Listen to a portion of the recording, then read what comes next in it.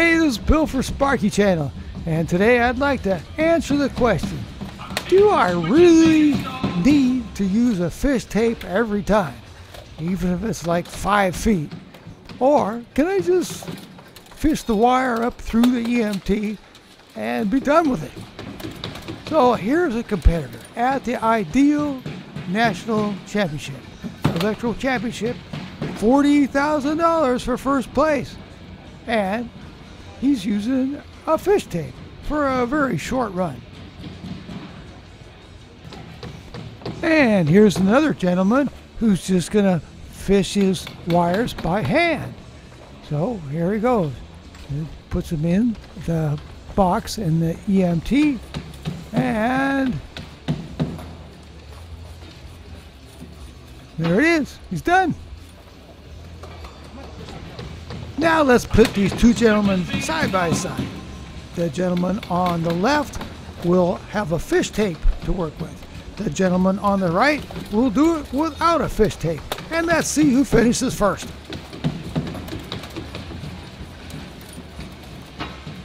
The gentleman without the fish tape is done. He's finished. And the gentleman that's using the fish tape for this short run is now hooking up his wires to the end of his fish tape.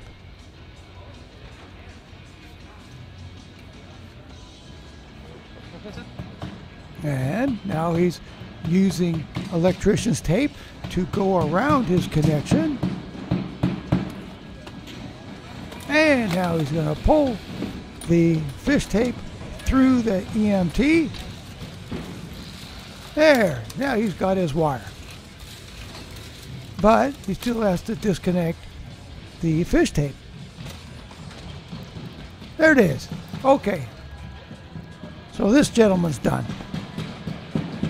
Now let me show you a scene from a previous Sparky Channel video. Hi, this is Bill for SparkyChannel.com, coming to you live from San Diego, California, where today we're going to have a contest between hand fishing Sparky and fish tape fishing Sparky. That is, the Sparky on your left will be fishing 3 12-gauge wires through 9 feet of EMT conduit with one 90-degree bend and 2 box offset bends. And the Sparky on your right will be doing the same exact task, using the new Klein 50-foot multi-groove non-conductive fiberglass tape. First, both Sparkies will start out by grabbing a green, a white, and a black wire from the wire caddy, with the black wire having a couple inches of insulation stripped off of it. The wires will be staggered slightly with the bare wire in front. Now the wires will be taped together with black electrician's tape. The 2 inches of stripped wire will now be bent back and compressed to make a loop. This is what the wire leader now looks like. Both competitors will pull out a few feet of wire from the wire caddy to give them head starts. And now for the competition. On your mark, get set, go!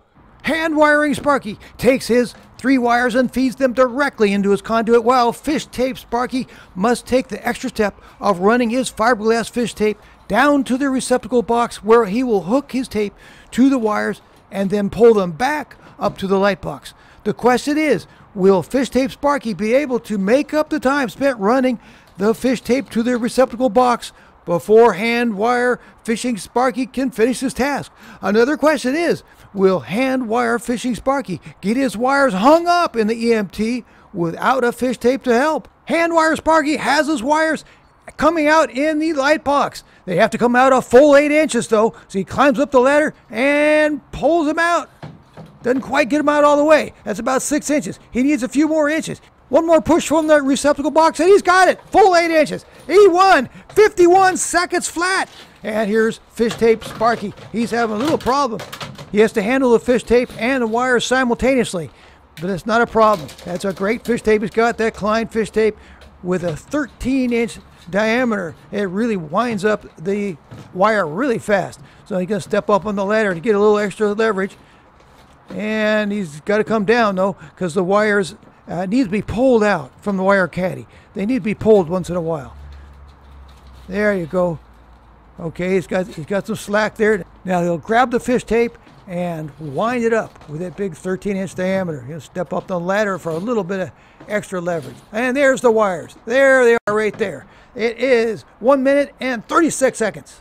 The moral to the story is that even if you own the best fish tape made, sometimes it's faster to just fish your wires by hand.